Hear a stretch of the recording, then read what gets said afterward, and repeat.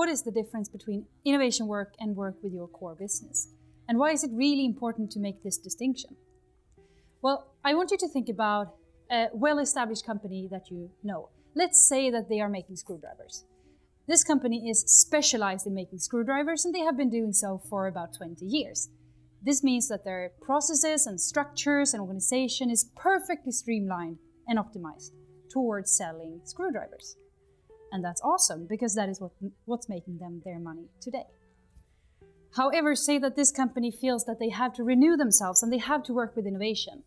How are they going to do that in the processes and structures that are well adapted for just producing screwdrivers?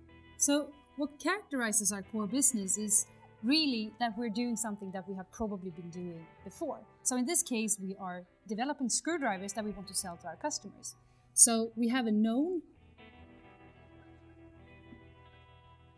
end goal. And having a known end goal makes everything so much easier. And since we have been doing this for 20 years, we kind of know what we are supposed to be doing. And we can just repeat what we have been doing before with slight improvements. And that also means that it's going to be easier for us to predict the effects, so the predictability goes up. And because of that, it's also going to be easier for us to plan our projects, because we can just take our known end goal and break it down into pieces and create project plans.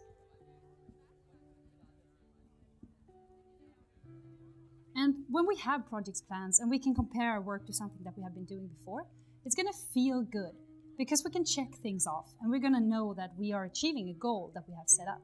And that's going to feel good for everyone. And we're going to feel safe in investing way larger than we're doing on certain projects. And that also means that we can speed up the projects and we can be happy with what we are doing. Since we can break down the projects, we can also divide what we're going to do into blocks, which different people can perform. And that means that we can have blocks with experts in them, developing things that we can attach together and receive a perfect result. So we can have experts working in our teams and do things on a very high expert level. And that's also going to be feeling very, very good.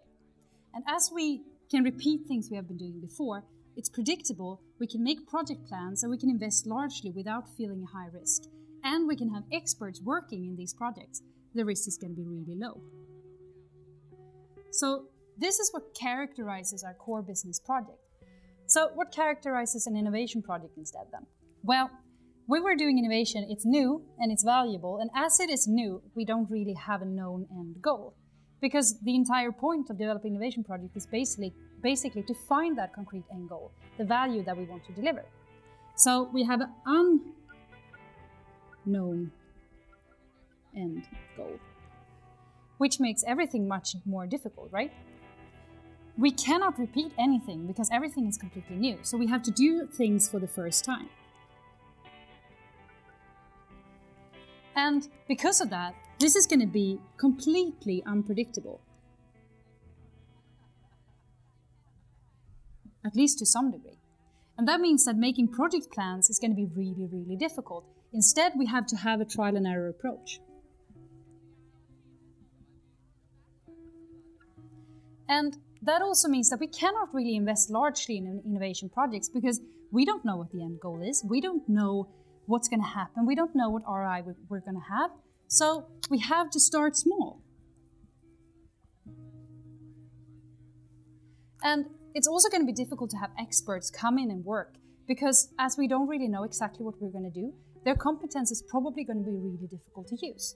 We rather need people who can switch between competences and switch between abstraction levels and take something that is very, very unconcrete and make it concrete. So we need some people that are very flexible. And the risk for this is of course going to be high.